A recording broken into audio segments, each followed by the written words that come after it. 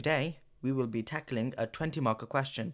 First, we'll do a quick briefing of the 20 marker, then we'll dive into a deep analysis of the 20 marker, discussing AO1 and AO2, exploring different levels of response, and demonstrating how to structure and plan your answer effectively.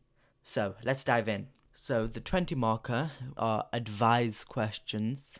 So, for example, advise whether Thomas is guilty of any attempted offences. For 20 markers, examiners assess AO1 and AO2. For AO1, you'd get 8 marks, and for AO2, you'd get 12 marks. So this question requires demonstrating your knowledge and understanding of criminal attempts acts and other acts and common law. Common law is past precedent. So it also needs the application of the legal rules and principles that you've described. So, for example, how Thomas satisfies the elements of attempted theft and assault based on facts from the scenario.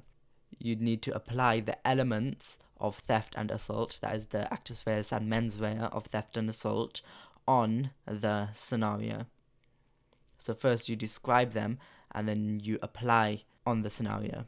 So, AO1 and AO2. Let's look deeper into AO1 and AO2. AO1 is about demonstrating your knowledge and understanding of the English legal system, rules and principles.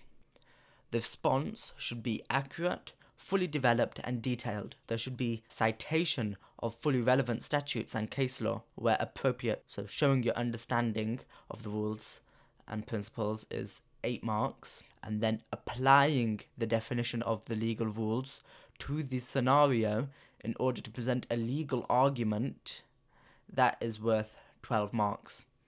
That's your AO2, which would be worth 12 marks. So you need to make sure you use appropriate legal terminology, and you need to fully develop your application of the legal rules on this scenario. So let's take a look at the levels of AO1.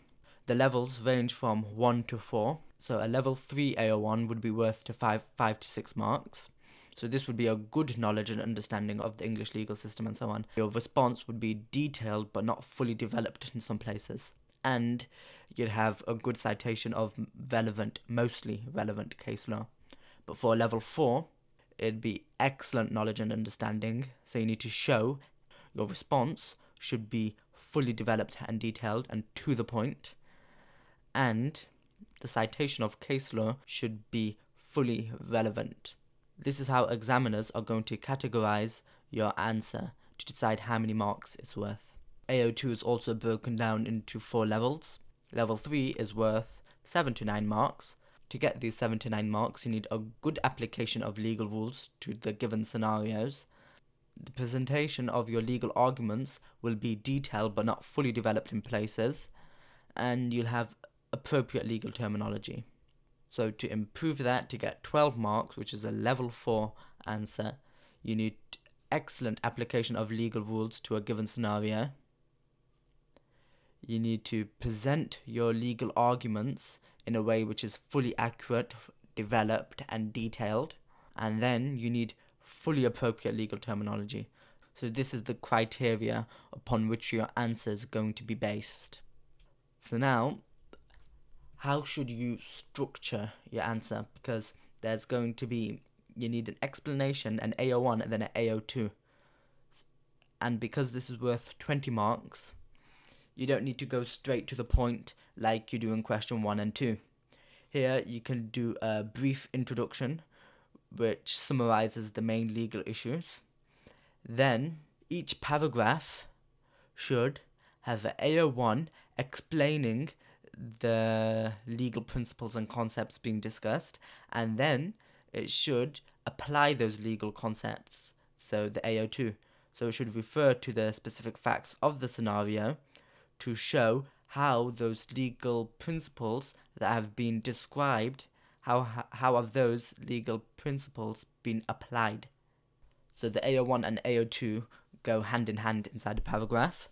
And then if you have any counter arguments to reach that level 4 band, putting some counter arguments in. Obviously not in every paragraph, you just give a brief counter argument at the end of a paragraph. And then you should end with a conclusion. The conclusion should summarize the main arguments made in the body of the answer, and it should provide a clear answer to the question, which in this case is liability. Here's the scenario. Thomas is at the beach. There are a number of surfers. One of them, Richard, has left his surfboard while he goes to buy an ice cream. Thomas decides to take his surfboard, but as he approaches, Richard's dog starts to bark at him, so Thomas decides to leave the surfboard where it is. Further down the beach, Thomas sees his maths teacher, Mr. Smith, who always makes fun of him in class. Thomas picks up a large rock and throws it at him, but at the same time Mr. Smith bends over to tie his shoelace, and the rock misses him. Thomas runs off up the beach and sits down in a deck chair. Besides him is Jill, who is sunbathing and has left her handbag next to her. Thomas decides to steal her purse, but when he puts his hands in her handbag, there's nothing inside. So, advise whether Thomas is guilty of any attempted offences. Now, for this scenario, you obviously need to be familiar with your attempted offences. So, now that you're familiar with the scenario, let's begin to quickly plan our answer.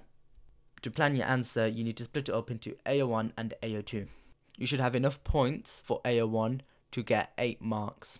The first thing you need to do is define the Criminal Attempts Act. Describe it. Tell the examiner what you know about the Criminal Attempts Act. And then you describe the actus reus of an attempt. To further define the actus reus of an attempt, you can use a case. In this case, Galefa has the defendant embarked on the crime proper. So now you need to apply all of these 3 whilst he attempts to steal Richard's surfboard. And you need to obviously refer back to the question, has he committed any attempted offences? And then for when he throws the rock at Mr. Smith, the legal rules and principles you're going to apply on him would be the case Geddes. So equipping, putting yourself in the position isn't enough for an attempt. And you're going to need to describe the mens rea, intent to commit an offence. And if you really want, you can include a second case, Jones. Here you can say Thomas has both the actus reus and mens rea of attempted battery and has moved from planning to implementation. Now obviously in your answer you're going to need to expand on it a bit more. Here's just the main points. And then you can move on to the next person, Jill. So here you could use impossibility. You could describe impossibility, and you can use the cases Isam or Shivpuri. You can apply the factual impossibility by saying the handbag didn't contain a purse, and unlike in Isam, Thomas has direct intention to steal the purse, and therefore he'd be guilty of attempted theft. Now the way to plan your answer is by looking at the scenario. So you split it up into attempted offences, so different times where he's almost committed an attempted offence. So go ahead, write your answer to this question, and then in the next video I'll show how I put together my own answer and we'll analyse my answer.